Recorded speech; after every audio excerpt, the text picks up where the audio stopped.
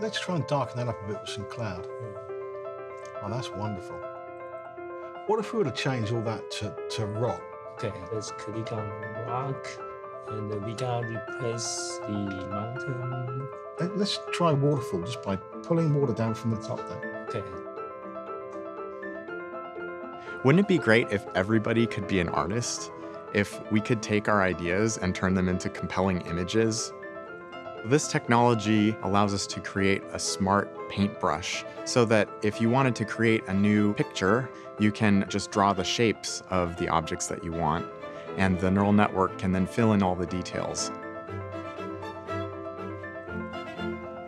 If we add a water feature, the network is able to add reflections, not because we told it that, but because it learned it. Or if we change the ground to be covered in snow, then it knows that the sky also needs to be a different color. I really think this technology is going to be great for architects, designers, people making virtual worlds to train robots and self-driving cars. The input to this model is something we call a segmentation map. It's like a coloring book picture that describes here's where a tree is, here's where the sky is, here's where the ground is, and it doesn't have any details. And then the neural network is able to fill in all of the texture and shadows and the colors based on things that it's learned from a large database of real-world images. I would like to see that tree reflecting in that pond.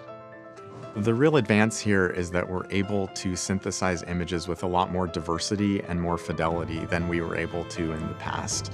I really think this technology is going to be great for the dreamers of the world.